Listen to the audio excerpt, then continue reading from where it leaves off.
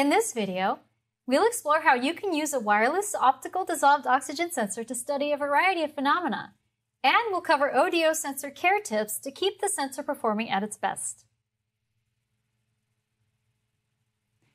Regardless of which Pasco wireless optical dissolved oxygen sensor you have, the measurements are automatically adjusted for ambient pressure and temperature conditions, and calibration is optional.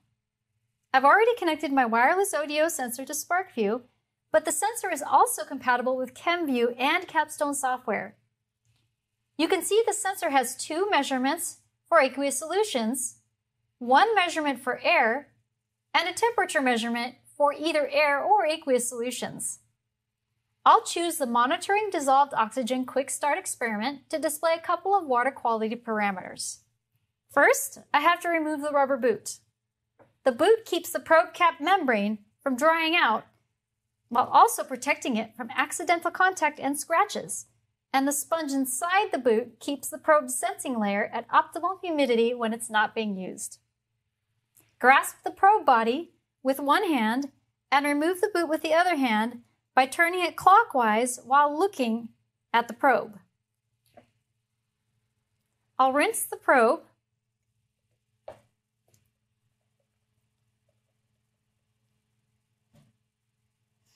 and put it in the holder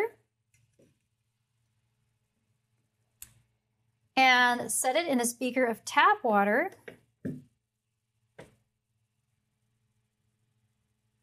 And we'll take a reading, but first let's talk about sensor use and care while we wait for the sensor to come to temperature equilibrium with the water sample to get the most accurate measurement.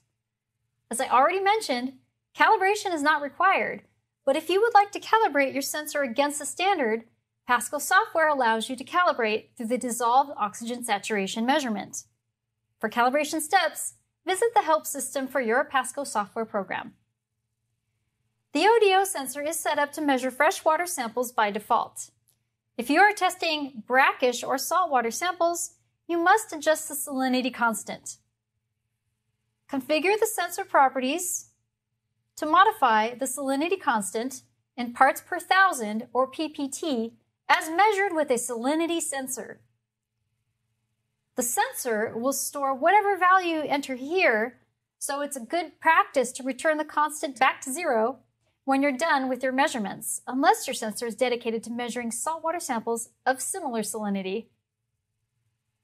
Although you can measure oxygen gas in the air with the wireless ODO sensor, it's important to minimize the amount of time the probe end is exposed to air to keep the sensing layer at the end of the probe from drying out. Also, make sure the boot sponge is thoroughly moistened, but not oversaturated with distilled water.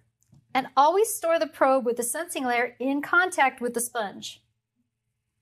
When using the probe, don't allow the sensing layer to contact anything but your sample.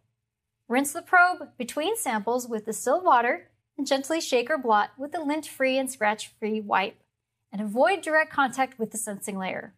If necessary, you can use a mild detergent to clean the probe, but avoid harsh cleaners and organic solvents, as these will damage the sensing layer. By storing and cleaning the probe properly, your ODO sensor will enjoy many investigations.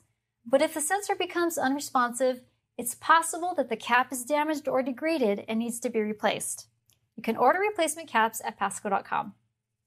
Now let's do a quick water quality investigation and see how the dissolved oxygen concentration of this tap water sample at rest compares to the concentration while being stirred.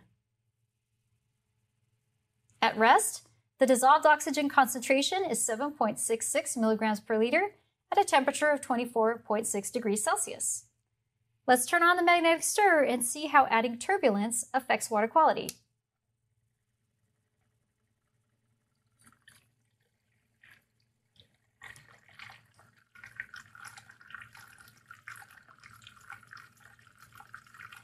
As you can see, the dissolved oxygen concentration is increasing as more oxygen from the air is mixed into the sample.